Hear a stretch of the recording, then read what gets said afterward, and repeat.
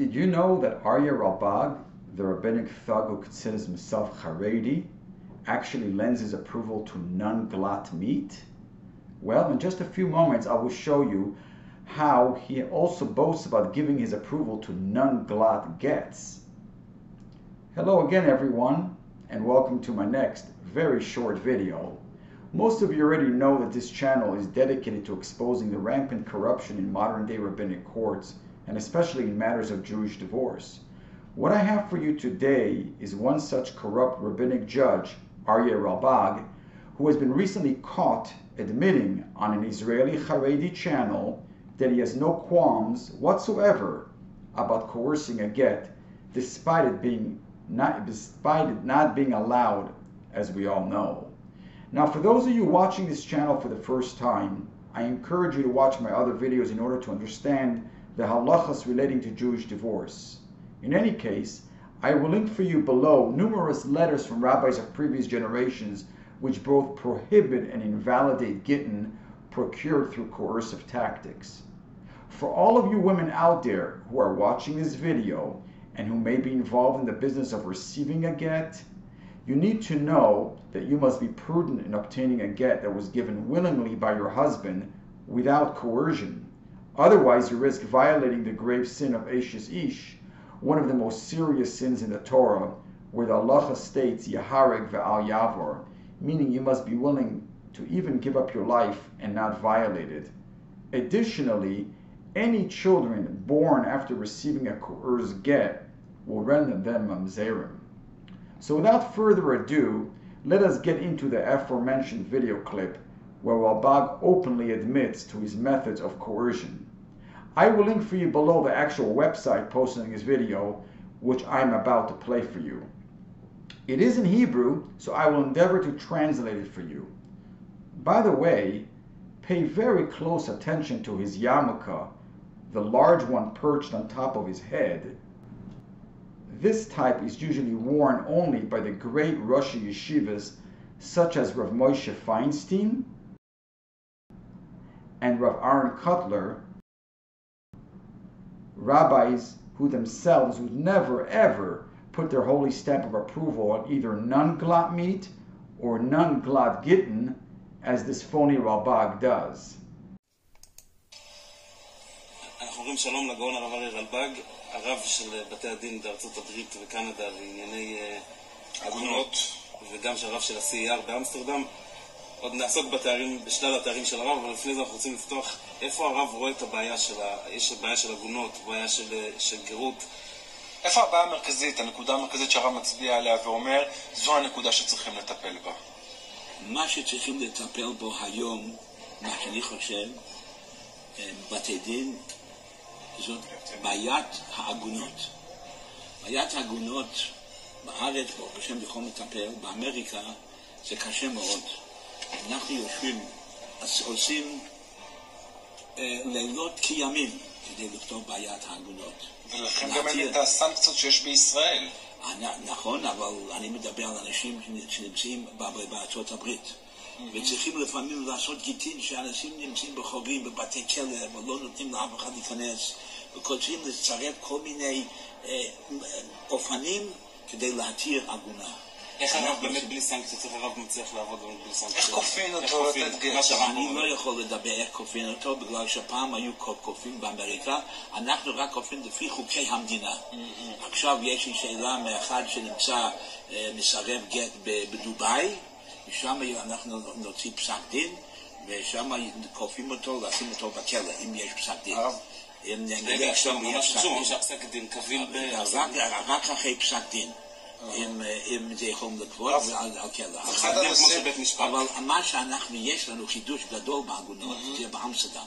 באמסטרדם אנחנו קיבלנו רשות מהממשל, דרך העורך דין שלנו, עורך דין גאון, לונגשטיין, שהבית משפט החילוני מכיר בבית דין שלנו לעגונות, ואם אני מזמין בעל בכל אירופה לבוא לבית דין שלנו והוא לא מגיע, הבית משפט יעשה כנס, לא שלא נותן גט, עד 100,000 יורו.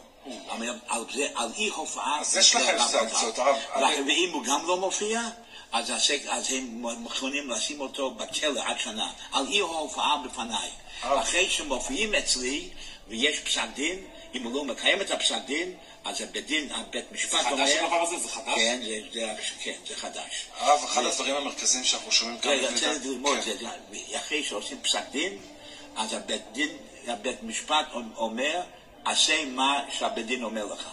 ואם אומרים קיום גט, אז גם כופים גט. לא בשוטים, אבל בכלא, בסנקציות. רק אחרי פסק דין. שלכם. הבית משפט אומר, עשה מה שהבית דין אומר לך. So in the video you just watched, Ralbag was asked by two reporters about what he sees as being the greatest challenge of his career, to which he replied, the problem of agunot. Ralbag acknowledges that in Israel they solved this problem already because they can apply coercive measures such as imprisonment. But in the US, on the other hand, he doesn't have these methods at his disposal.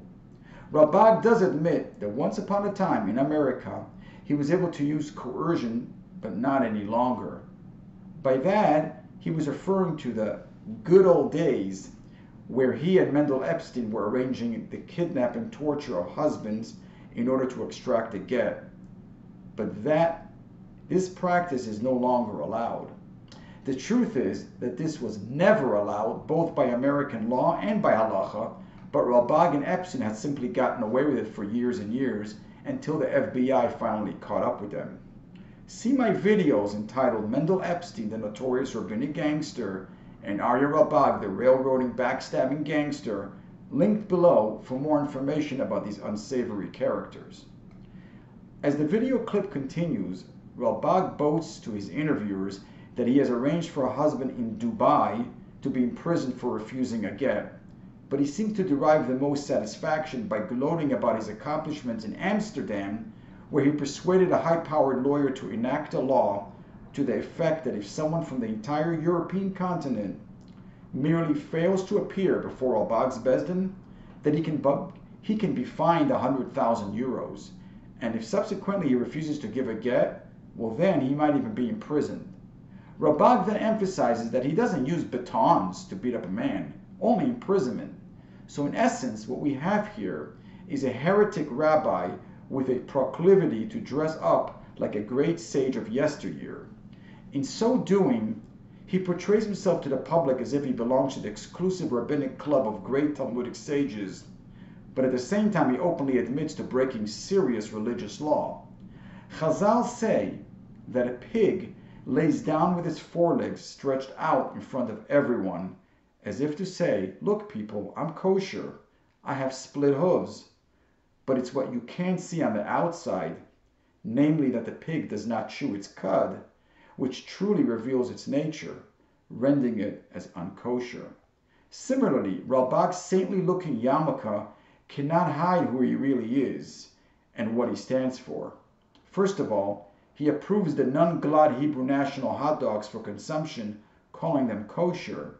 Someone who is in possession of only a minuscule Torah education who wishes to purchase kosher meat will stumble and buy this product because of Ralbag's meaningless stamp of approval. And when it comes to matters of gittin, I have explained many times that any coercion, whether by shaming, imprisonment, false siruvim, or by beatings, are all rendered equal in the eyes of halacha and are strictly forbidden. Ralbag's insistence that his methods of imprisonment or imposing hefty fines are permitted because they don't involve the use of nightsticks to beat up a man is pure heresy and anti-halacha. Anyone who truly believes in the Torah and desires to give or receive a kosher get must be made aware of Ralbag's odious opinion about kosher meat hashgacha, as well as his history going back years in the procurement of coerced gittin. May Hashem protect us all from these corrupt Dayanim and redeem us soon from this long exile. Thank you all for watching, and please tell a few friends about this channel. Although it's been a while since my last video, and although I've been very busy of late, I can assure you that I'm definitely not going away. There is too much work left undone in the matter of educating the public about Jewish divorce, so I look forward to seeing you all in the next video.